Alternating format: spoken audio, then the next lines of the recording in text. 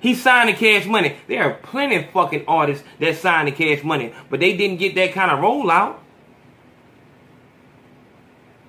Do you know where they are now? That's right. You don't. You don't care. There is no reason to sign a contract in 2018. That is you willingly saying, I will pay you, daddy.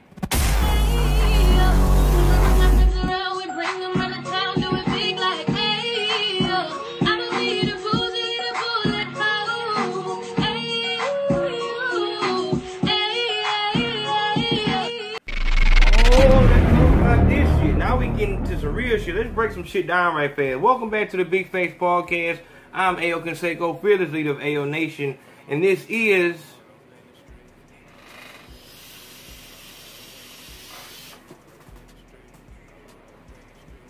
If you have not got your Big Facts Podcast hat for $25 or your Are You Serious t-shirt for $20, you need to go to paypal.me/RUSerious10.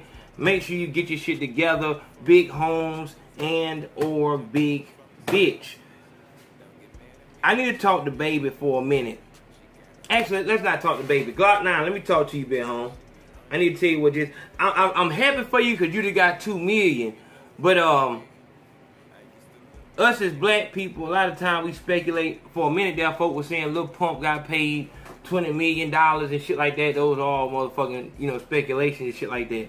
I wish I had my man with the apparatus here so he could really break that shit down and let it really be known about what truly happened in that situation as far as the money breakdown.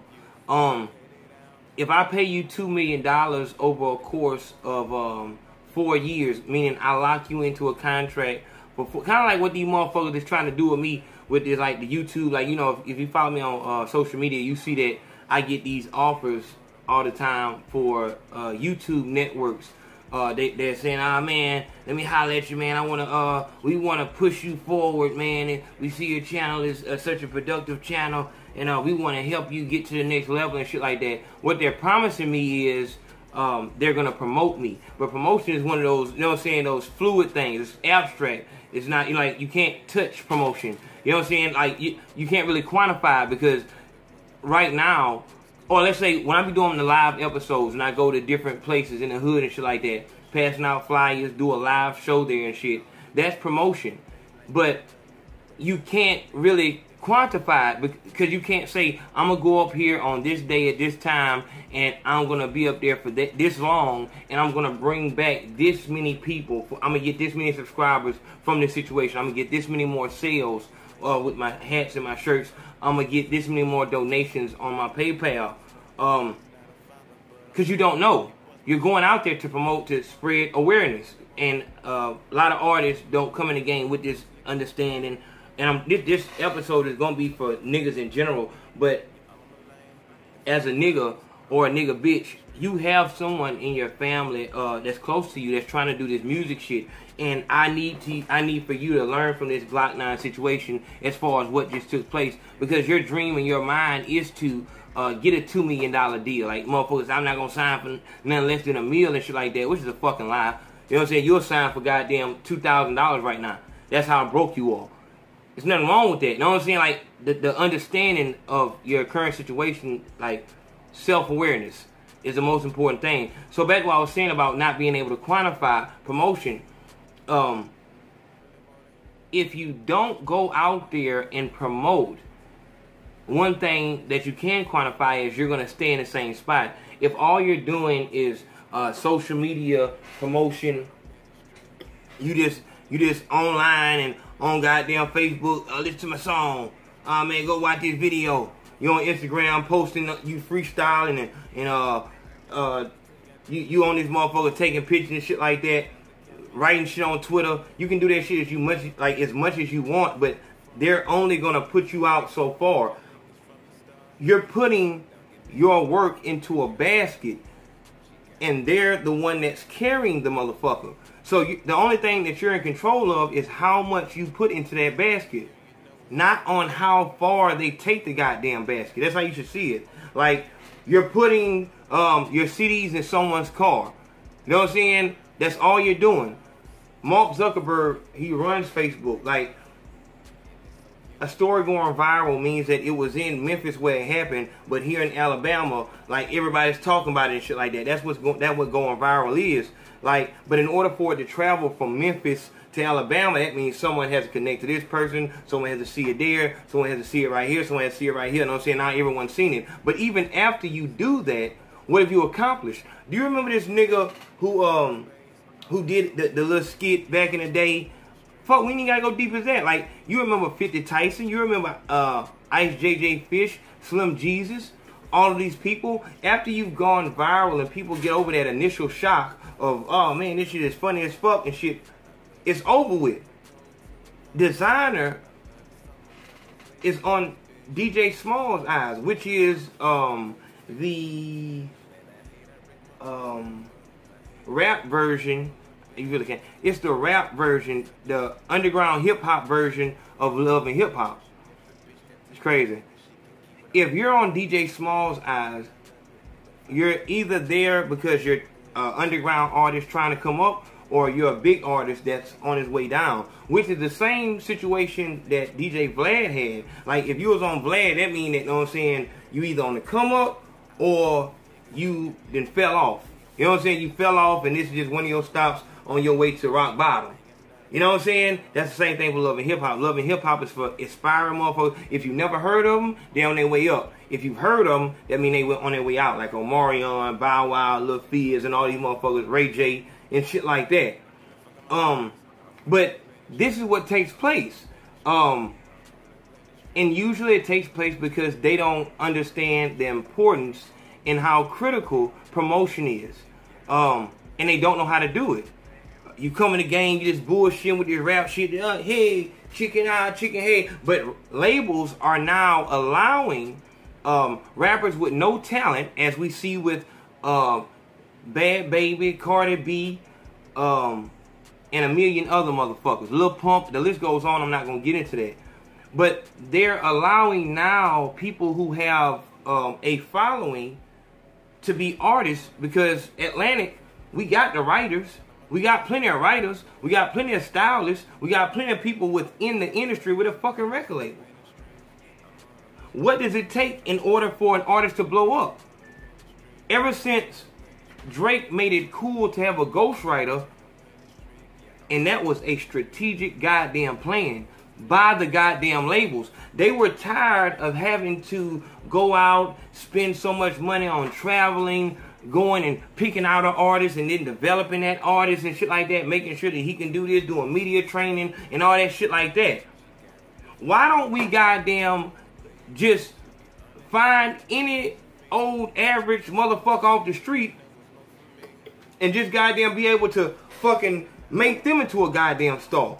Like, if I can take my little nephew or just, I'm just able to go and find any run-of-the-mill kid in between the ages of 12 and 17, how is it that I can't focus with this motherfucker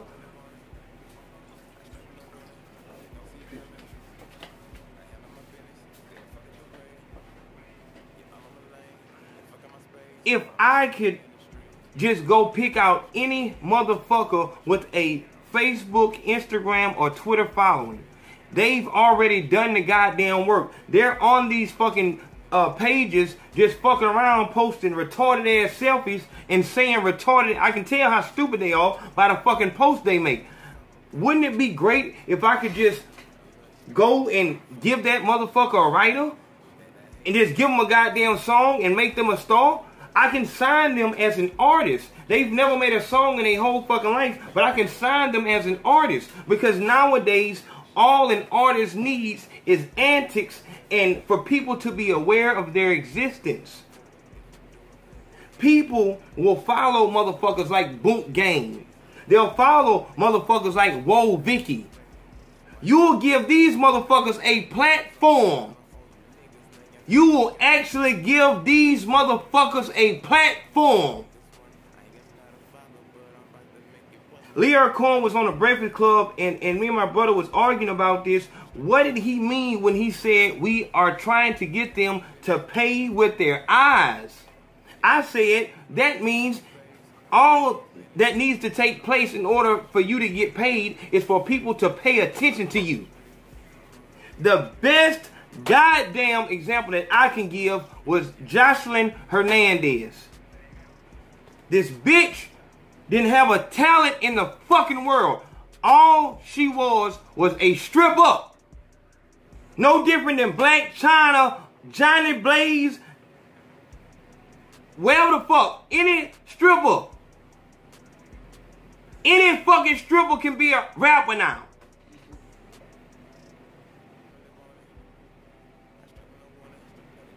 Jocelyn Hernandez took fame, which she got from goddamn being a stripper who reeled in a fucking trick, which was Stevie J. Sock. Hey, look, stupid nigga. Look, nigga. Look, nigga. Look, I don't wanna beat your ass on camera. Get the fuck in that goddamn room, nigga. She reeled in a duck and came on the show as this nigga's side chick. Now we got into the age of glorified side bitches. Glorified side bitches. Pay no attention to the fact that I just broke up a fucking family. Pay no attention to the fact that a whole relationship, a whole, you know what I'm saying, parenthood, a child's life was damn near ripped apart for the whole world to see. Nobody pays attention, nobody sees that Stevie J and Mimi had a fucking child. They had a child. Have you ever met someone that went through a divorce as the child? Like, yeah, my parents got divorced when I was like 5. Have you ever, you know what I'm saying, seen the pain in their eyes when they make that statement? For some reason, we don't look at these things that we know are taking place. Like, consciously, you have to know, or subconsciously, you have to know that if a family, which is a male, female child, if the male and the female part ways, the adults part ways, that child is now torn also.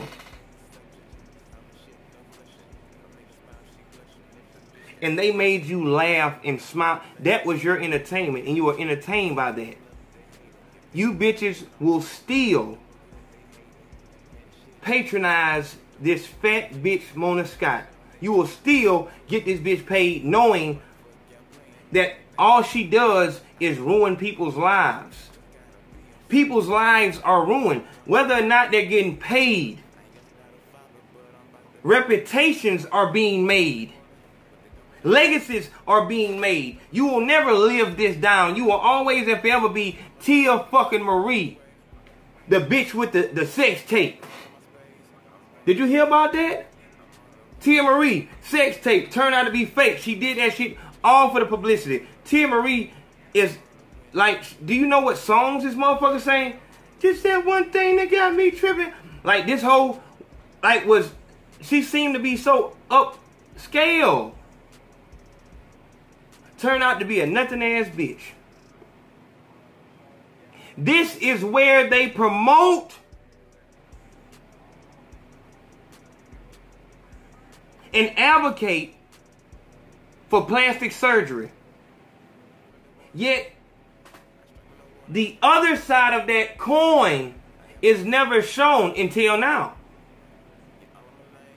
K. Michelle got a show coming out called something about, it's something about what happens with ass shots and how that shit destroy your whole, like, all the shit, all the complication that you go through, can't even walk, stink pussy, know what I'm saying, dry pussy, all kind of shit. The pain, silicone poisoning. But this is a whole nother situation where the other side is not shown, and we go back and you wonder, how in the fuck, what the fuck does this got to do with goddamn little Kodak Black, which is GLOKKNINE? What the fuck they got to do with him signing a $2 million deal with Birdman? And once again, I tell you, you have a family member or a close friend who wants to do this rap shit, but don't know nothing about no goddamn promotion. Don't know nothing about, you know what I'm saying, actually getting folks to listen to their music on their own.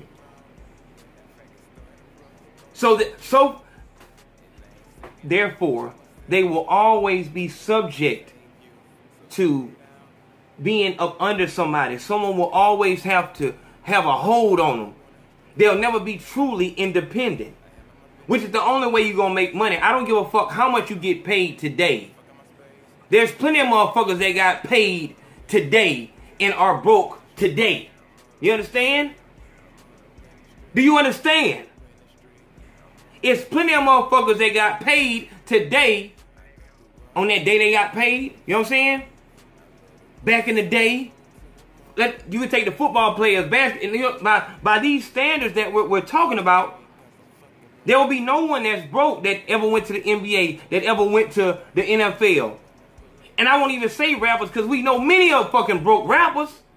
I'm taking it to when you actually got a fucking pension and you still fucking broke. Money coming in and you still broke.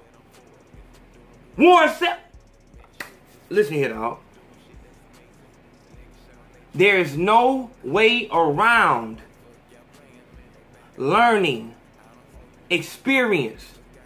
Motherfuckers, you can try to fast track your way through college, but you won't get what it is that you need.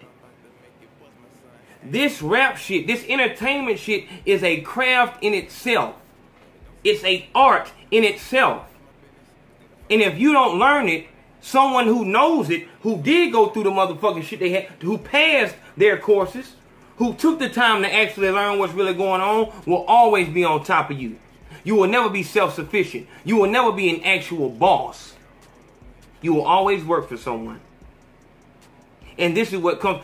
We understand what Birdman does. Even after understanding what the fuck Birdman does. The only goddamn reason he paid $2 million is to show people I can do good business. Because he knew goddamn well I wasn't doing good business. Did you see who was in that guy? How the fuck? When does that take place, dog? This was a spectacle. The last artist, I'm not going to say the last artist. Do you remember when Cyree the Kid? It's an artist named Cyree the Kid. Go look him up. He signed the Cash Money. There are plenty of fucking artists that signed the Cash Money, but they didn't get that kind of rollout. Do you know where they are now? That's right. You don't. You don't care. There is no reason to sign a contract in 2018. That is you willingly saying, I will pay you, daddy. I will pay you, daddy, for no fucking reason. When the record labels come knocking and telling you, we will use our resources to get you hot, they are saying that to you as if you're not already hot. But that's a contradiction, because if you weren't already hot, they wouldn't have came knocking. It's all a mind game. I'm giving you $2 million today because I know I'm going to make that $2 million. I'm going to make my $2 million back in 2 fucking months. Spend your $2 million how you will. But when it's gone, don't come asking me for a goddamn thing unless you're ready to sign for some more years. You are now paying with your life. This is selling your soul at its finest. Because now you work for me. That money that I just gave you is to ensure that you put Cash Money on your back and take me to the next level. Because without you, I'm going to stay flat as a motherfucking pancake. But without me, you continue to goddamn rise. But they probably, like, when you get in this office,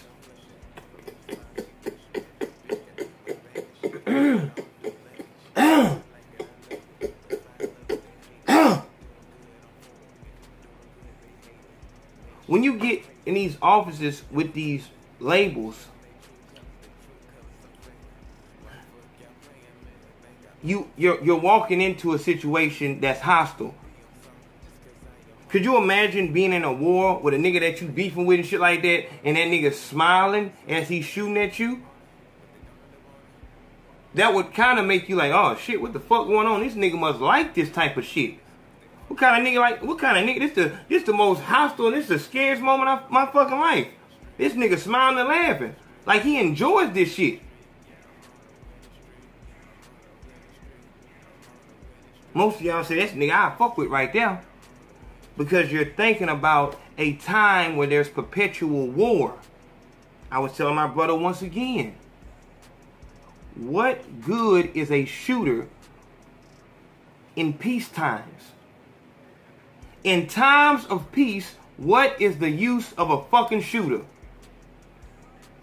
A true shooter, a Mad Max character, someone who, if you don't keep him sedated, he's gonna click. He becomes a liability, a threat, instead of a fucking... I'm not going there.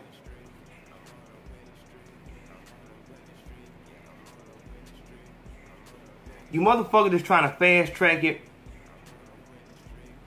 and you're gonna lose every time. You haven't realized this yet. You haven't been in the street long enough to understand that you can take 5 fast steps, but you're gonna take 8 long ones backward. You can take 5 fast steps forward, but you're gonna take 8 long ones backwards. A real street nigga understands this. A real street nigga fears and is weary of fast, large sums of money. They get like, what the fuck going on? Something wrong here. There's something wrong here. It's too much money, and I ain't have to work for it. I know something come with this shit. You find 2 bricks of coke in the woods in a bag, dog, you gonna be skitsed out. Like most motherfuckers gonna get the fuck up and leave. Because they know, like, don't shit come sweet. Ain't shit, know what I'm saying? Don't nothing come without a price. Ain't nothing free. And the label, think about this. How many hot artists are there over the age of 25 that have shown that they know how to promote? This a nigga named One Take Timmy. One Take Timmy, I don't know where the fuck he's from, but this nigga is fucking crazy. Think about how many artists there are over the age of 25 that have shown that they can promote themselves, got crazy talent. They saying some of their shit. Why the fuck didn't they get signed? Why didn't Baby go take the camera and, you know what I'm saying, show that he's signing them? Because he's no different than Leo Cohen or any other fucking record label exec. We don't give a fuck about the goddamn, about nobody in the goddamn. We don't give a fuck who the fuck died down there in the fucking, you know what I'm saying, Coliseum and shit like that. Word to Robert. We don't give a fuck about who died down there. It's about us. Leo Cohen said, I gotta feed my family. Fuck what y'all going through down there. Without saying it, Baby and every other record label is saying the same fucking thing. So as much as I understand that Leo Cohen is a fucking racist, white supremacist, culture vulture, I gotta salute him the same way I salute Trump for showing you who the fuck he is. You have to respect an enemy who choke. Like, I'm telling you what it is, and I'm standing on that. I'm not going, oh, no, I'm this right here, and I'm this right here. A nigga who tell you who the fuck he is, man, come on, dog. Respect.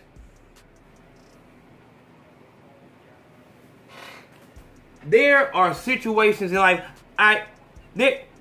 look here. There is a channel on YouTube. It's called Jaleel Lee's Anti-Bullying Self-Defense.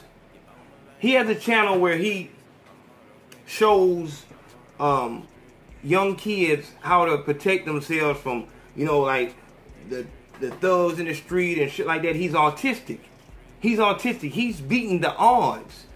He's showing you this and this, like he's showing you what the fuck to do, like a horse stance and all this shit like this, how to keep folks off you and shit like that. Y'all go check his channel out too. Jaleel Lee's self-defense class. Check that shit out. This is what I'm trying to give you at this very moment. I'm trying to show you how to defend yourself mentally from these motherfuckers, because I guarantee you, it will be less than a fucking year before you hear this nigga GLOKKNINE telling you how fucked up Cash Money is and how this is not what the fuck he thought it was. And guarantee you, it's gonna be another nigga around your hood somewhere, around your city, who gonna sign a fucking deal with another label and feel like, oh, this different because this ain't Baby. This different because this ain't Leo Cohen. This ain't no Culture Vulture. Because you not understanding that these motherfuckers is cut from the same cloth. Go watch the goddamn video where I'm telling you that all these motherfuckers is on the golf course. It's the same fucking person. I told you, think about how mind-blowing it would be if you found out that the same person who funded Hillary Clinton's campaign funded Donald Trump's campaign. And that's what it is. The same person who owns Atlantic owns Def Jam. The same person who owns Instagram owns Facebook. Forget that you ever heard of fucking Mark Zuckerberg. That's a fucking movie. Just think about it. The same person that owned Walmart owned Winn-Dixie. Same person that owned McDonald's owned Burger King. I'm probably just crazy. Big Face Podcast. Please talk to somebody. Make sure you hit the PayPal. And see y'all in a minute. Love.